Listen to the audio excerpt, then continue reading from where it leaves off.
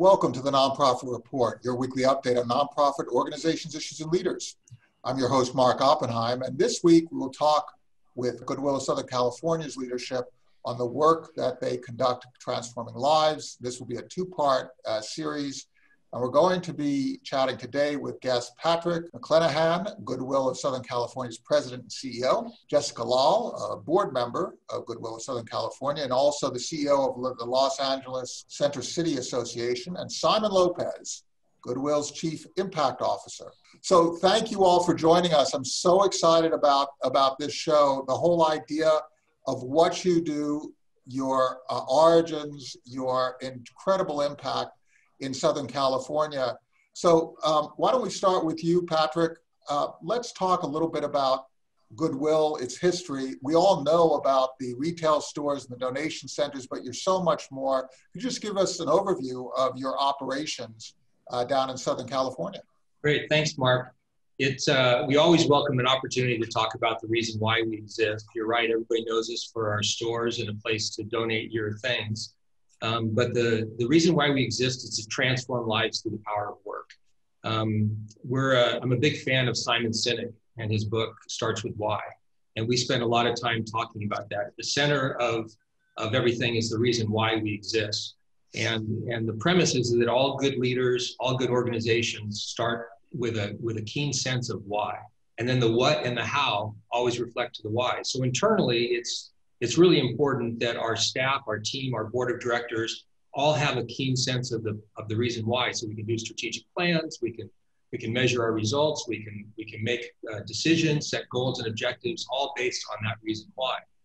The reason why and it's also good externally because we want people to come alongside and help us in this mission of transforming lives. So if they understand the reason why, people will come along and partner with us. The reason why started 120 years ago for Goodwill with Edgar Helms. He was a Methodist pastor in Boston, concerned about poor people in his community who didn't have clothes, sufficient clothes or housing or food. And he had the idea of going to wealthy neighborhoods and asking for clothes that need to be mended or small appliances that need to be repaired. And then he would teach that skill. And so those people in need would learn a new skill and they'd have a sustainable job opportunity. And that's how Goodwill started. It was the idea of a hand up and an opportunity for people that really needed help. And that's what we're doing today. So the important thing here, and I don't think I can emphasize this enough. The important thing here is that the purpose is independence. The purpose is work. The purpose is not codependence. The purpose isn't even retail operations or recycling of stuff that we no longer use for those of us who have stuff. Yes. It is about independence, right? That's right. But everything that we do goes into that. Today we have 100 donation centers. We have 80 retail stores, another 20 boutiques and bookstores, clearance centers. All of that operation is part of our social enterprise, both directly to put people to work. We put over 3,000 people to work. Many of them, it's a stepping stone for their careers, stepping stone for them to learn and get trained. In fact, last year, we had over 6,700 people on our payroll at different times. But any given time, it's 3,000. And so all of that goes towards both directly employing people, but then the resources that we get provide us with the resources to support Simon and his team. Career centers, we have employment centers, 11 of those throughout our region. We cover 32,000 square miles in Southern California, most of LA County, Riverside, San Bernardino counties. And Simon's team is passionate about serving those with the greatest barriers to employment: veterans, people coming out of prison, at-risk youth, people with disabilities, our neighbors who are homeless. And so the team passionately provides counseling, training, job placement, job coaching. And along with government funding and generous foundation gifts and individual gifts, that resource that we get from the sale of those donated goods all goes towards putting people to work and supporting our workforce development team. And Jessica, you're a CEO of another organization. You're the CEO of the Los Angeles Central City Association. You're a pretty busy person, and you yet are volunteering to be part of the body that functions as the oversight body and actually the body that hires and fires the CEO. So why are you spending your time with this particular organization? How does that connect to your work at the Central City Association? Definitely. Well, thanks, Mark. And it's really an honor to be here as a representative of the Goodwill Board. For those who aren't familiar with CCA, CCA is a membership-based advocacy organization that through advocacy, influence, and engagement works to enhance downtown's vibrancy and increase investment in the region. So we tackle issues related to homelessness, housing, economic development, and we bring together broad-based coalitions of people to advance solutions in these areas. So for me, when I first met Patrick, getting to know more about Goodwill, I also thought it was just a place where I would go donate clothes and furniture and whatnot. And when I learned more about Goodwill's mission to put people back to work as a means for permanent sustainability, to be able to maintain homes and their family, I was super intrigued because on a daily basis, I'm working with 300 companies across LA County, from banks, real estate developers, architects, and they're constantly asking how can they be a part of the solution. And what, for me, Patrick and what we talked about was the connecting and building partnerships to give people jobs. And so they can maintain that independence, so our city can thrive by putting people back to work, our economy can thrive. And so for me, it was a natural connection, not only to be inspired by Patrick's vision and what Simon and others on the team are doing. It's such an operation that Goodwill is putting together. And those of us on the board, I think, are each trying to bring support for different areas of the different projects and business lines that the organization has going. So for CCA, Goodwill is a member of CCA, being able to connect people and ideas and really jobs to individuals for people who are looking for training was a no-brainer. So you're placing your networks at the disposal of Goodwill. You are benefiting from the connections that you are forging with Goodwill and with other board members. It's really a virtuous circle. And then that leads to Simon, who is focused on impact. Simon, talk about how you think about impact and about the range of operations, because on Thursday, we're going to be talking with some of the frontline people and some of your partners. Let's set that discussion up right now.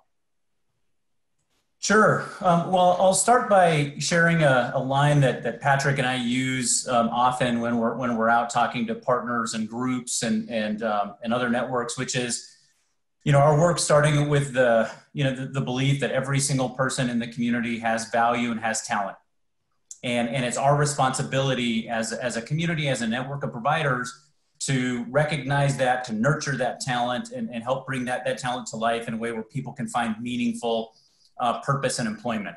So when you start from there, from that perspective, then you understand our work, which is, we recognize the unique value in every single person, the potential in every single person.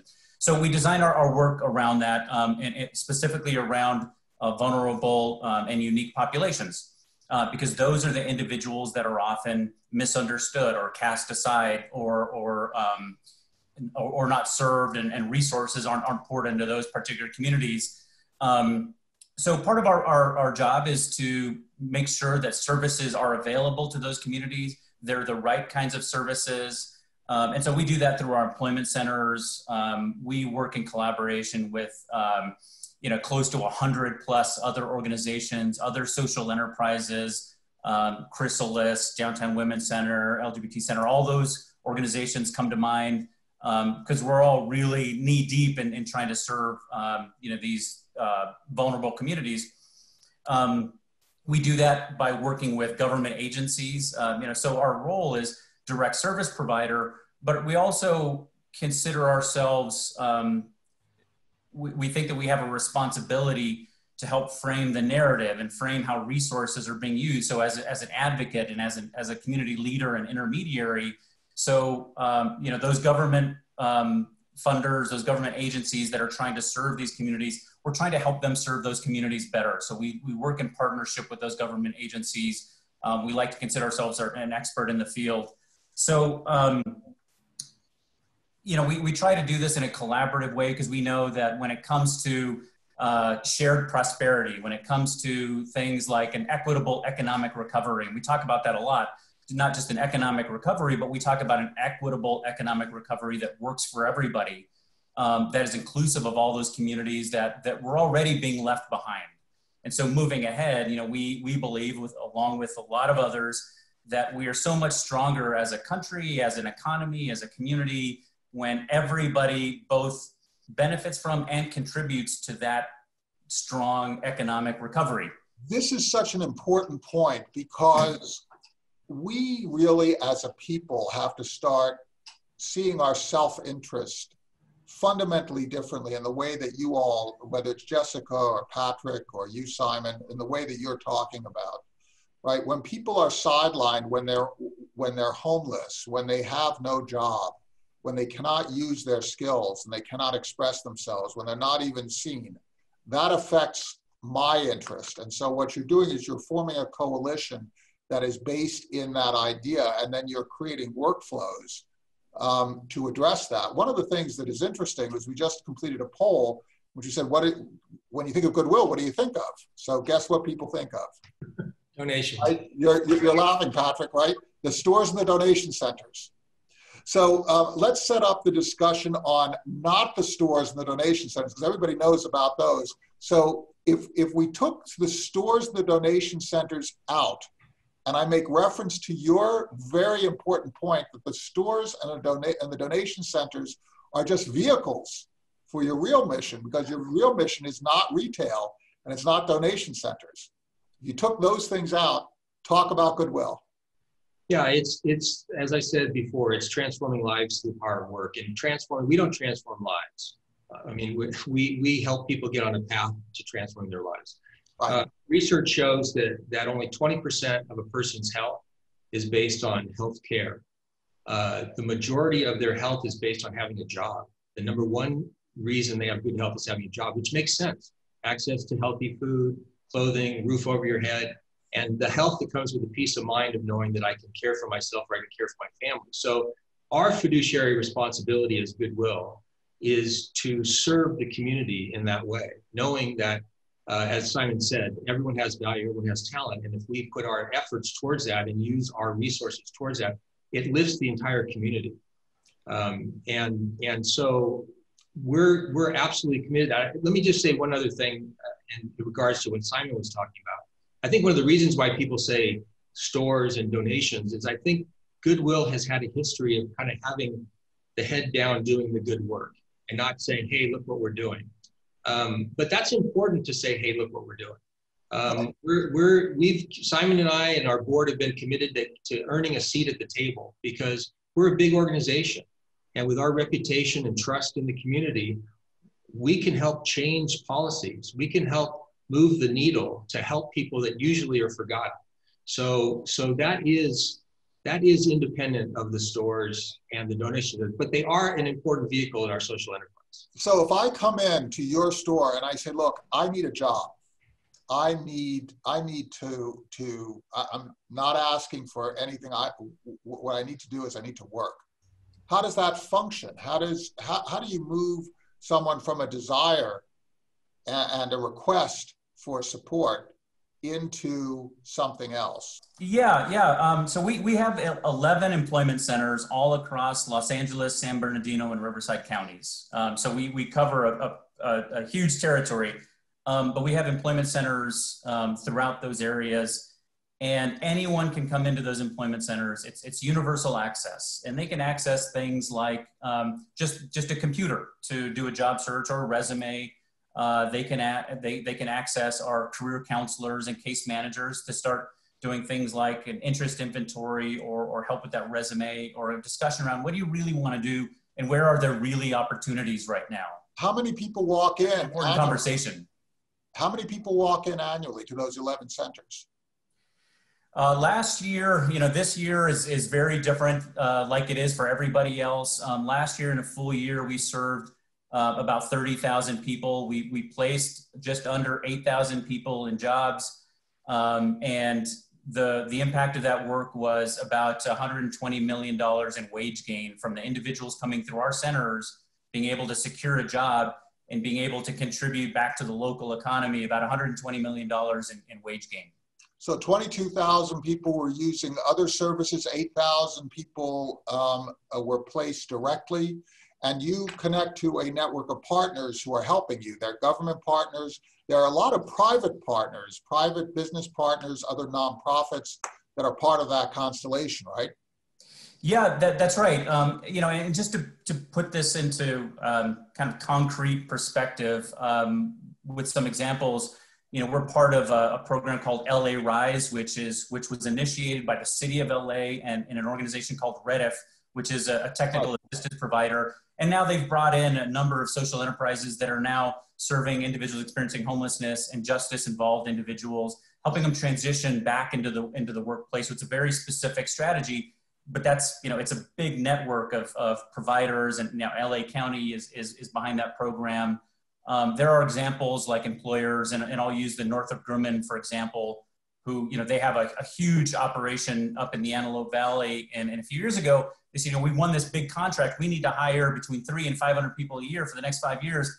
We're doing this analysis of the local economy and the educational attainment levels here. And, you know, we're not sure if it matches up. And they said, but let's, you know, the city of Palmdale and Goodwill and Northrop Grumman and Antelope Valley College, let's have a conversation about designing a training program. You know, years later, we have now trained and placed over 300 individuals from that community. And these are individuals that would not have been able to access a job like this had it not been structured in a collaborative way to meet the needs of that particular community. And Northrop Grumman allowed us to do that. They allowed us to design it around the needs of the community and how that community can connect.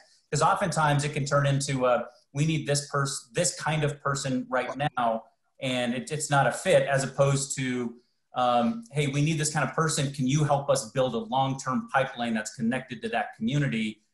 So, you know, we do have all these amazing partnerships. You know, Skid Row, we have these efforts in Skid Row where we have a mobile team that works in partnership with organizations like Social Model Recovery Systems and other partners there. And we can co-locate services. So, you know, there are ways to meet the needs of those communities. And I know it seems a little bit daunting. Sometimes people think about some of these vulnerable communities and say, well, you know, it's hard to imagine how they can connect and hard to imagine how they can contribute. Well, it's happening. It's happening all over our area. It's happening with other partners. So what we're trying to do is elevate those solutions, because these are solutions. We're all providing solutions to a struggling economy right now. And so we're all working together to elevate those examples. That's such an important point, right? Because this is actually not only transforming lives, this is how America works. When we find a company that has fallen on hard times, we jump in and we take the materials there and we try to resuscitate that company. When we find somebody who needs help, we try to provide a helping hand. It's not it's not charity, it's self-interest. So that's how you transform cities, right, Jessica? I mean, you are basically doing the hard work of creating the Los Angeles of the future by dealing with the problems that Los Angeles citizens confront, and you're doing it together.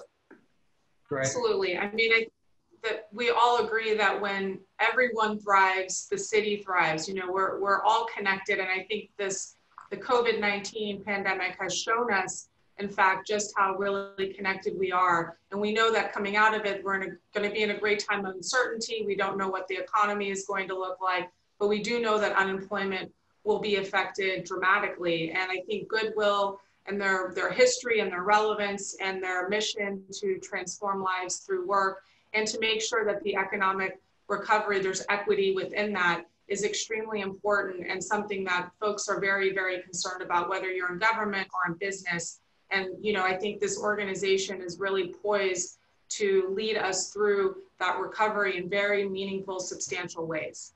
Before COVID-19, the need was significant. Those that we serve, particularly the homeless, you know what the issues have been in the Los Angeles and Southern California region. After COVID and during COVID, it's exponential. Right. So, and I want to emphasize what Simon was sharing is we can't do it alone. And part of our mission is finding like-minded partners and being thoughtful and creative to come up with solutions. So that's why we appreciate an opportunity like this to share our story, because we welcome any like-minded partner that wants to help change lives. Patrick, could you talk a little bit about the very strong business model you have? Because you combine, and we are advocates for this, you combine multiple revenue streams and multiple ways of finding the resources required to serve. And it also comes from the community itself, right? So talk about, I'm going to go back to the retail operation because, as you say, it is a vehicle. So it is an employment vehicle. It is a recycling vehicle. It is a revenue vehicle. It is a public awareness vehicle. Could you talk about the sophistication of the Goodwill model as perhaps a light to other organizations that are seeking to diversify their revenue, particularly in these challenging times? Yeah, it's a remarkable social enterprise model. It's a remarkable retail model. Right now, secondhand clothing is the fastest growing segment in all of retail fashion, driven by millennials and Gen Z. So we can't just take goods and throw them out there, and we've got to be good at marketing, we got to be good at leadership, we got to be good at problem solving, we got to be good at pricing and all of those. Logistics, right? Logistics is incredible. To serve 80 stores who are, and 100 collection centers, which, by the way, everybody's been cleaning out their closets since COVID started. So it's been an onslaught of goods, which is fantastic, but it's also a huge logistics challenge. So managing that, making sure the customers, donors feel that their goods are appreciated is at the top of the list for us. And then providing a great experience, which has been a real challenge for, as with any retailer during COVID. Our requirement to wear masks, our signs on the floors, all of the protocols that we put in place, we were determined to be the safest retailer in the region. And so knowing that our customers needed a place that they felt comfortable in shopping. But it's a remarkable business model that requires a board of directors that has that kind of business acumen and can help guide us through that. But to your point, it is different revenue streams. And I'll touch on the good for the earth part. This last year, 130 million pounds of recycled goods were kept out of landfills because of our reuse, selling, and recycling processes. So it serves a great community need as well through sustainability. And you are converting these workflows into revenue and jobs and employment. Now, when you're taking a workflow that needs to be effective and efficient, Simon, you sometimes will have to make decisions that are quite difficult. There might be times when you have to not only open stores, but also close them. There might be times when somebody who has tried to change themselves in order to be employed is not quite ready, and they're not quite able to do the thing that is required. How do you take the balance between the human services area, which runs on empathy and a desire to help, but also run a business and make some decisions that might not always allow you to do the thing that you want? How do you deal with that? Yeah, I mean, in terms of the individuals who come in and that we want to help them get back on track and get connected to a job, and and a job is more than earning just a check. And particularly for a lot of the individuals that we serve, it's about value and feeling connected to something and feeling like individuals can contribute. It's about a quality of life and self-worth. So we do have to make tough decisions, but all of those tough decisions in the interest, we hope, working with that individual to make the right decision about what that individual is ready for right now. it does not help to put someone in a position where they're not going to be able to succeed. And that happens with that individual, and I want to be very clear about that, because we really try to provide services alongside those individuals, not just telling individuals what's good for you or what's not good for you. We don't want to be the people that say, hey, we know what's best for everybody. It's always in partnership with communities or with those individuals that we serve. But sometimes, the things that they might want to do or might say that they're interested in right now, after doing an inventory, after doing an assessment and having some conversations, we might have to have other conversations. I mean, we might have to address other emergency needs, other personal supportive service needs before someone can be successful. And sometimes that is a hard conversation. But Mark, I will tell you, Mark, I will focus on what's right for that person. There is no better feeling than the assistant store manager I met the other day who came through our youth program, who was lost, who didn't have an opportunity, and came through our youth program, and she's now soon to be a store manager on that road.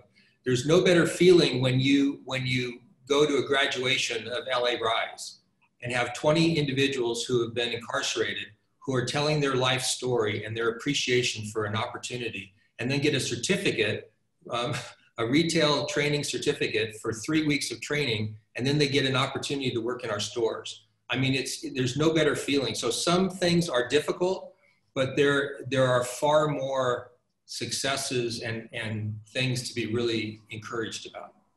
Well, this is something that we learned from our families, right? Recovery help is not an event, it's a process. And it's unglamorous. There is backsliding. There is complexity beyond complexity that we have to deal with. And that's the thing, we have to, as Americans, pay attention to these issues, otherwise we don't solve them. Otherwise, we declare ourselves willing to have this dual-track society of people who never need help and who grow up in circumstances that are advantageous, and those who don't, right? So we really do have to concentrate on this. Patrick, could you set us up for Thursday's discussion? Because we're going to get down and dirty into frontline activities. And what I'd like to do is I'd like to have you set us up. Simon, if you could comment, and then we'll exit with Jessica from the board perspective in terms of how this organization is really fitting into this LA-wide effort to shift the narrative as we exit COVID. So Patrick, could you set us up for Thursday? Sure, there's no way that this happens without talented, passionate people that are on the front lines, making decisions and caring for people. You're going to get much more in depth on Thursday of what the processes and programs are. Typically, we have over 70 programs at one time that are in operation. It's remarkable, and it takes really talented people to make that happen. And I think you're going to be amazed at the details of what goes on when you tune in on Thursday. And we just completed a poll in which basically half of the respondents agreed that the two issues are jobs and job training and emergency and low-cost housing. Simon, in terms of how you transform lives, and we're going to be talking about also partners who are employing some of your graduates, how does that, how does Thursday's discussion deal with those two really important issues? Well, I think most of us understand that the real pathway to economic security and economic mobility for vulnerable communities is through high quality education and training. That's how people are going to connect to those good middle skill jobs, family supporting jobs. And so the conversation moving forward, we're going to talk about, we'll share some examples on Thursday, but the larger conversation is around making sure that vulnerable communities can actually access those high quality training programs, education and training programs. And that's one of the things we're excited to talk about. And Jessica, as you're seeking to transform Los Angeles and the city center with partners, could you just quickly comment on this idea of nonprofits and this collaboration amongst government, business, and nonprofit actors? Because sometimes we find people suggest that nonprofits aren't necessary, government isn't necessary, it can all be private enterprise. There are some other suggestions that that businesses are just greedy and we just need to focus on nonprofits. You just talk about the balance amongst these different groups with reference to how Goodwill functions.